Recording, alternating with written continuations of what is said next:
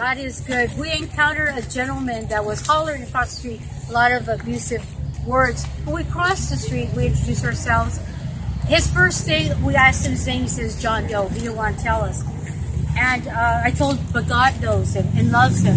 He said he loved Jesus, but his darkness was so deep in his hurt that he said not even Lucifer could even look him in the eye because of things that he's done. Wow. He took the water from us. He calmed down.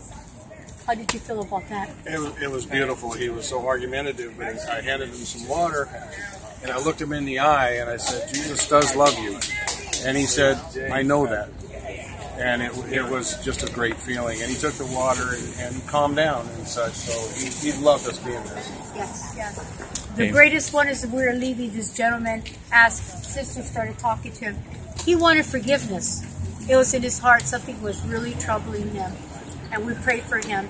And he was so open and wanting to change. And that's what we asked him tonight. Just reach out and say, God, forgive me and I love you.